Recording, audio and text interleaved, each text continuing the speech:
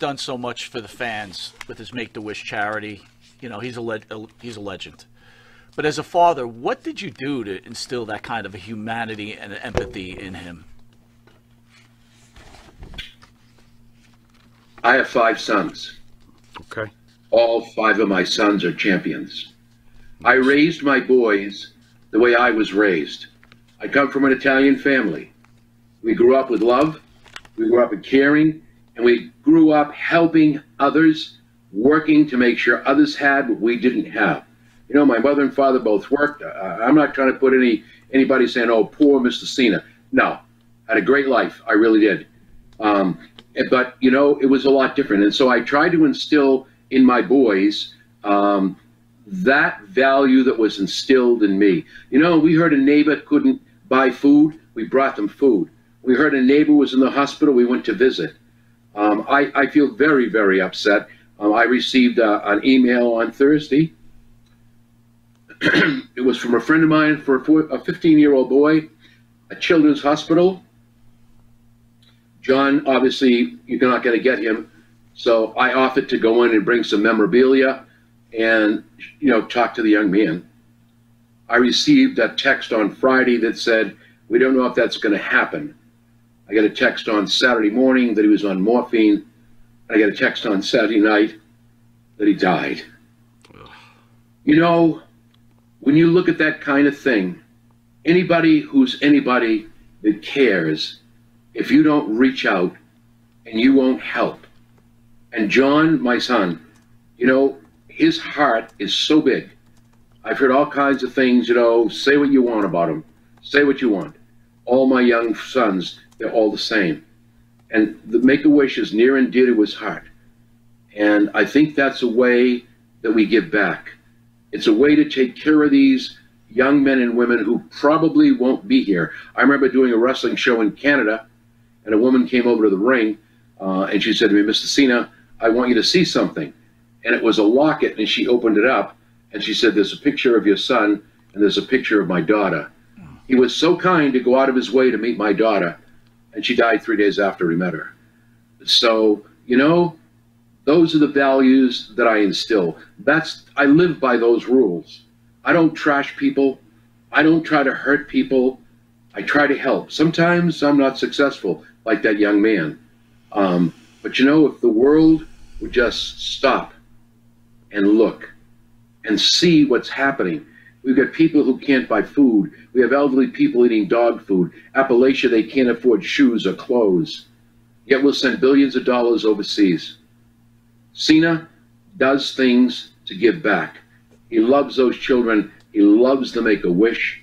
I remember one time when he took a shirt and his bands off his arm and gave it to a young man right there in a wheelchair.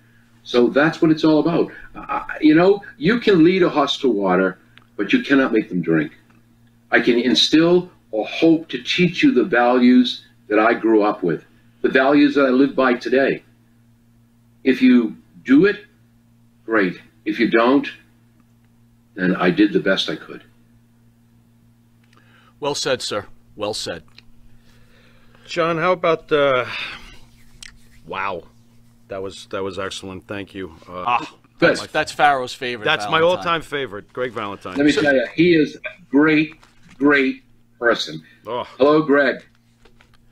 The Dream Team. What'd you think about the Dream Team? Ooh. Was it really a dream?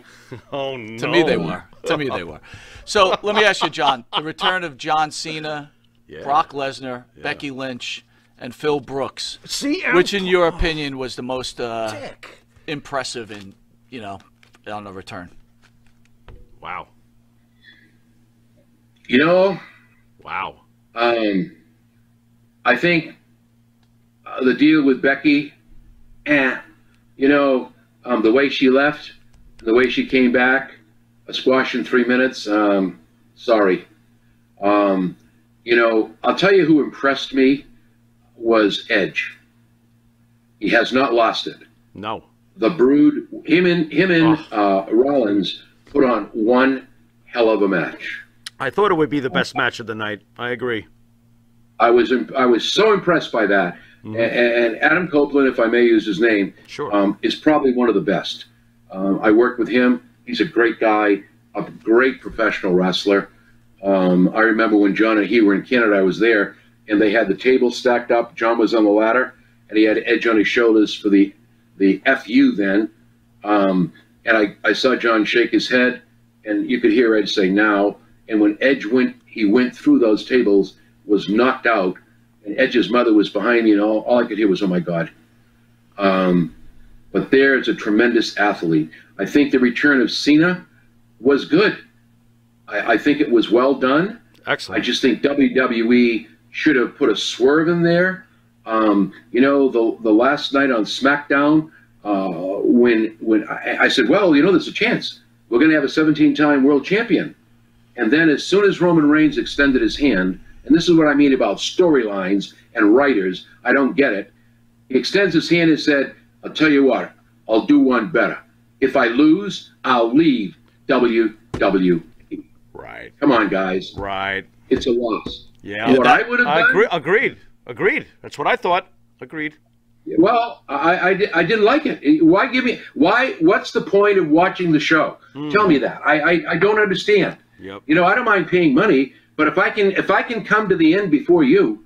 Right. And then I was watching, and I said to somebody, you know what? I'm going to put $10 on the table right now. Lesnar's coming out. No way. All right. What happened after Cena took the beatdown? Yep. There it is. See, I think what should have happened was Cena should have won that. That would have been the swerve. That would have been the swerve. Paul Heyman would have intervened and said, hold it.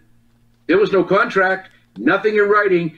He doesn't leave the WWE. As a matter of fact, tomorrow night or at Madison Square Garden, there'll be a rematch. Interesting. Let Rand have it back. I mean, I don't care. What's going to happen? You know, Brock Lesnar's going to go in now. We're going to have the same old thing all over again. And people are going to complain all over again. We've got a part-time champion. Unless the deal is, who does Roman Reigns really have left to fight? He's just going to keep going through these older stars, and he's just going to beat each one? It's beginning to not make sense anymore. Interesting.